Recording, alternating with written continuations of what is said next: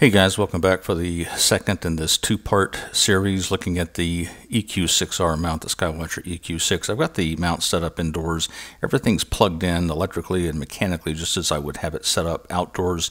And now that I've done all of that, I need to verify that I can control the mount through Nina, APT, PhD2, Stellarium, etc., all of the usual suspects. So I thought I'd be loading in EQ mod, since that's what I've always seen people using with the Skywatcher mount. But then a friend of mine, hey Bill, said, hey, you might want to check out this GreenSwamp Server. So I went ahead and downloaded the GreenSwamp Server, and I'm going to demonstrate its application here as we load it up and then attach all of our software to it and then use that to control the mount. An astrophotography setup consists of a myriad of different hardware components. All have to communicate and be connected, but we also have a myriad of software starting with ASCOM. In this case, we'll want to make sure we have ASCOM 6.4 or better installed on the system, and then we'll want to make sure we can control the system for our imaging session using Nina or Astrophotography Tool in my case, and of course there are others out there. We also have planetarium software that we use. There are several options. I use Stellarium for all of my work. And finally, we have PhD2 to control the guiding. All these pieces of software that can connect and have to communicate to the mount and get feedback from the mount need to go through some server application. In the case of the CGEM, I would load up Next Remote Handset, a piece of software that mimics the look of the handset, the actual physical handset, and it would attach to a physical COM port on the computer and then create virtual COM ports for all of the other software to latch onto. Things are, at least on the surface, a little bit different here with GreenSwamp Server. It's going to serve as the server and all the software will connect to it, and it will talk with ASCOM to control the scope. So let's go over to the website for GreenSwamp Server and download it and get things connected with the mount. Okay, the first thing I'm going to do is start up the ultimate power box, connect it up to the mount, and then I'm going to send power over to the mount, so that turns it on. I need to verify that the USB port is on for the mount. It is. So we are good to go. As you look at the mount, you can see that the red light on the side of the mount has come on, indicating that it is now powered. And we'll go to the website. And if you scroll down here, you can find the latest release. Just click on that, download it, and then execute it. It installs in a directory of its choice. I don't recall having a choice of where to install it. What I have done is created a shortcut for the place where it stores the server. First thing you'll want to do before you attach anything is to figure out what serial port the mount is coming in on. And the way you do that on a Windows system, you can go over here to the Start and type in device, and then that will bring up some selections. Device manager is what you want, and if we have the device manager, we can scroll down to the ports, and what you're looking for in here is the line that says prolific USB serial COM port. So that's it. For me, that's COM port 11.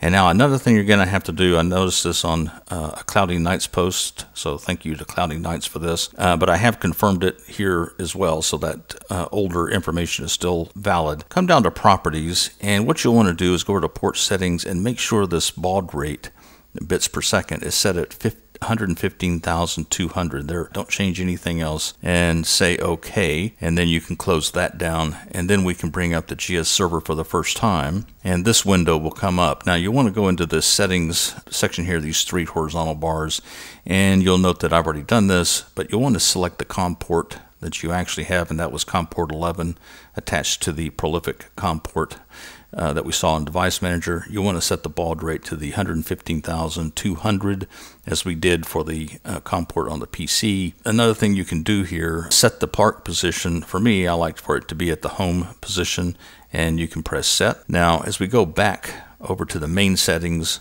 we can connect up to the mount, and it says when starting normally, put the mount in home position, and it comes up. So that proves that we have achieved connection with the mount, and you can see that it has a right ascension and declination loaded into the coordinates. But for now, that's what we need to do. And one last thing I like to have the voice speech on feedback. Turn the no sleep mode on, so that keeps it from going to sleep, and a home warning on. Now that we've established communication with the mount through the port, we can go ahead and disconnect and close the window here. Let's go ahead and bring up PhD2 this is what you want. You want the ASCOM GS Sky Telescope, and then that's what you will connect to. So make sure that's selected in the box as it is here. So let's close down the dialog box, and we'll go over to Stellarium and hook it up to the GreenSwamp server as well.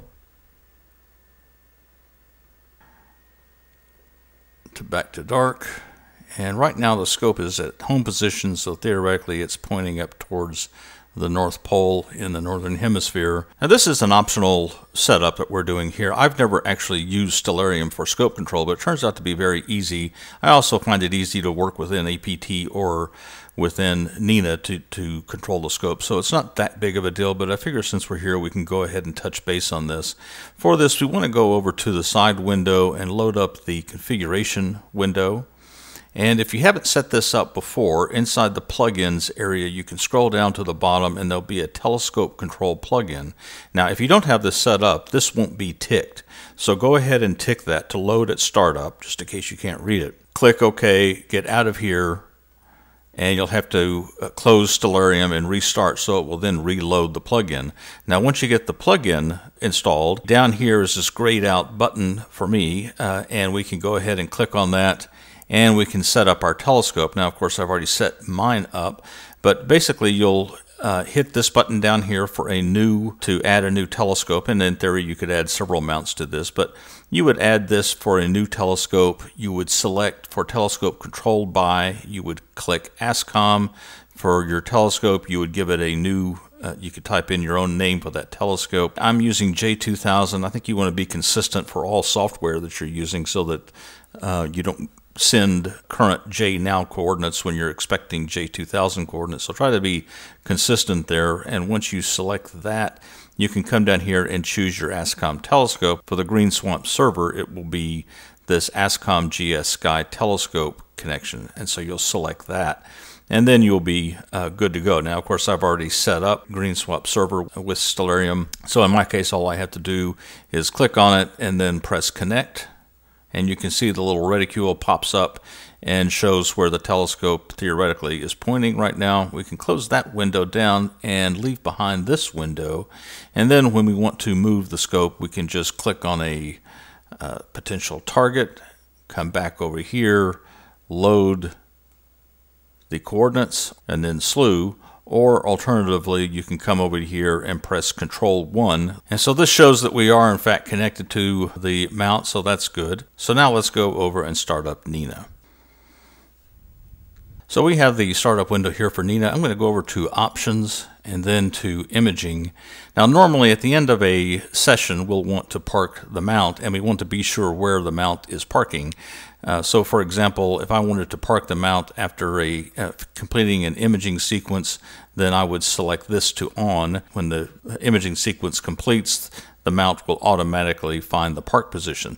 The one thing you have to be careful of in GS Server is that when you load up the telescope, and we're going to go ahead and select again from this ASCOM, this pull down box here, we've got to select the correct connection, which is the ASCOM GS Sky Telescope. So we were able to successfully connect to the mount.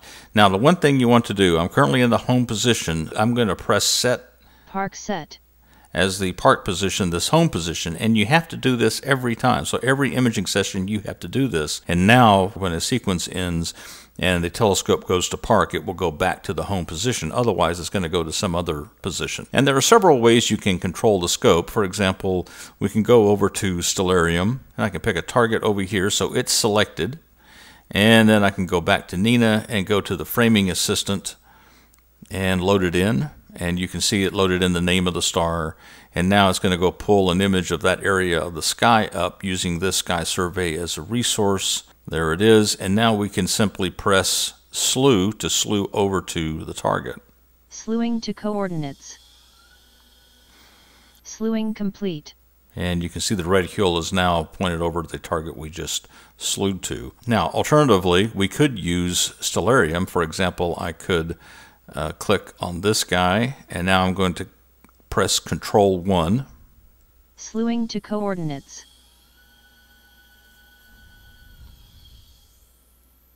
Slewing complete. If I'm done with the testing, I can go back to Nina and the Equipments tab, tell it to go ahead and park the telescope. And it will go back to the park that we set when we first started our imaging session. Parked. And now we can shut down the telescope and shut down Nina. And now let's go over to Astrophotography Tool and see where we set this up in that program. Astrophotography Tool comes up with the user profile that it most recently used and gives you a short time to act on it. I didn't change it, so it's going to load up the profile. Telescope connected. And it will connect to the mount. What you could do is disconnect. Telescope disconnected. And then if you want to pull up or change the mount that you're connecting to, for example, for me switching from a CGM over to this EQ6-R, I would go back into the ASCOM telescope chooser. Again, pick that driver. Telescope say, okay, connected. and then it connects with no problem whatsoever. And we'll unpark the telescope because it's currently listed as being in park. And I'm going to press the Shift and Park button to set the current home position as the park position. That's something we've got to do, whether it's Nina or APT. Park set. So park is set.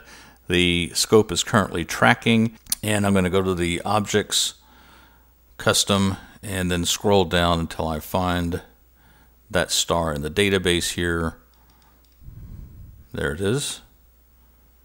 All right, so it loads the coordinates into the RA and deck, and now all we have to do is press Go To. Slewing to coordinates.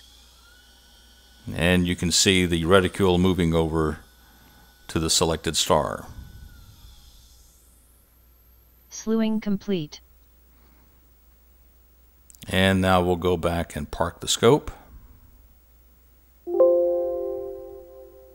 Slewing to park.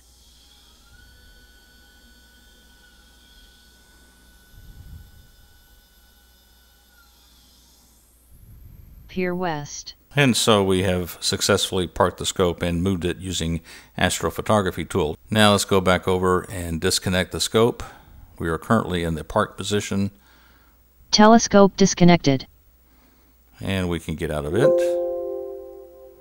And there's no need to have the connection to the telescope with Stellarium, so we can disconnect the mount here and close down these windows. Now let's take a look at the startup procedures. They've altered a little bit since I switched from the CGM. The first step is the same. It's basically we need to start or turn on power to the mount, and by doing that I turn on the power using the control on-off switches for the Ultimate Power Box interface that I have. Once power is applied, it knows it's pointing in the home position and it automatically feeds the proper RA and deck coordinates into the mount. So it knows where it's pointing, at least approximately, and so it's ready to start taking commands for slewing.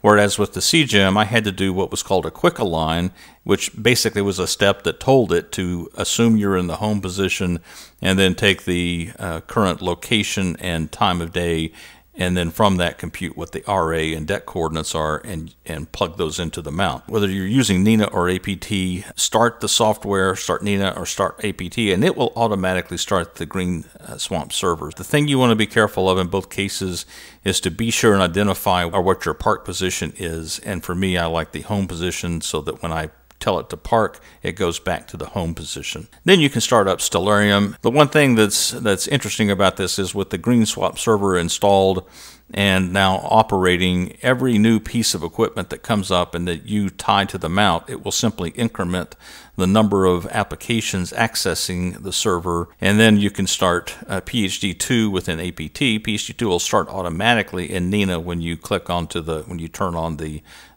guiding option when you select the guider. But in APT, I find that I have to start PhD2 on its own and connect the guide cam and the mount, so there's an extra step there. And then you just start your imaging session as before. But the thing you need to remember when using this is to be sure and set the park position. Otherwise, the scope may be going some location where you don't want it to go. Okay, guys, just a quick summary here. If you want to use the GreenSwamp Server, it certainly seems like a good piece of software, and I'm looking forward to getting outside and using it. Just, you got to go through a couple of steps to set it up, find out what the COM port actually is. In my case, it was COM port 11, and then set the baud rate to 115,200, and then go over to the settings window in GSS and set the COM port and the baud rate, and then you should be good to go and you'll be able to connect to it. Now, once you get it connected, go ahead and disconnect it, because Nina and or APT will start GSS once you connect to the mount. If you're going to use Stellarium for telescope control, it's certainly optional. You can probably do all the pointing and scope control motion control that you need to do within Nina or APT. In the Stellarium plugin, for example, you'll set the telescope control by section to ASCOM, and all the other software that you'll be attaching to, make sure you associate the telescope driver to each piece of software. It's the ASCOM GS Sky telescope driver. The one little issue, and I hope they fix this in an upcoming release, is that GSS doesn't remember when you set the park position. I think I'm good to go. The mount seems to be working anyway. All right, guys, well, that's all I've got for today. Clear skies, and hopefully we'll start getting some data coming in on guiding performance of this new mount. Take care.